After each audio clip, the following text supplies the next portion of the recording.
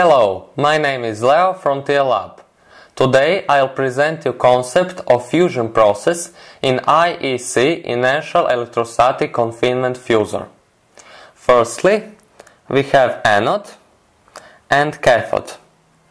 Anode is positive and cathode negative electrode of fusor.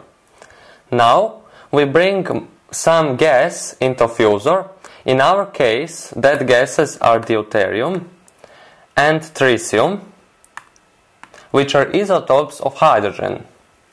Now they are captured by negative electrostatic potential of cathode and confined in the cathode.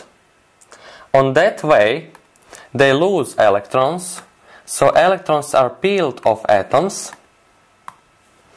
So only protons with neutrons are confined in the center of cathode here.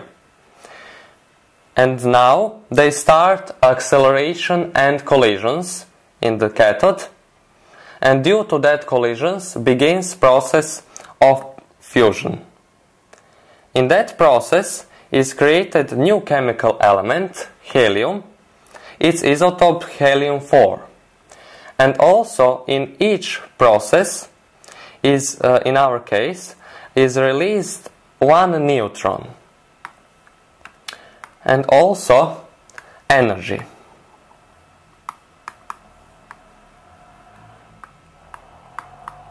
Fusion process depends on energy that is provided to that process, electric current, and number of atoms of fused fuel.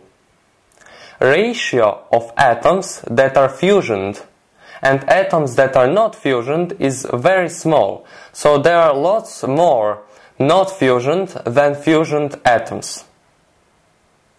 Fusion process cannot be exploited to generate additional energy, but it can be used to generate neutrons, so as neutron generator.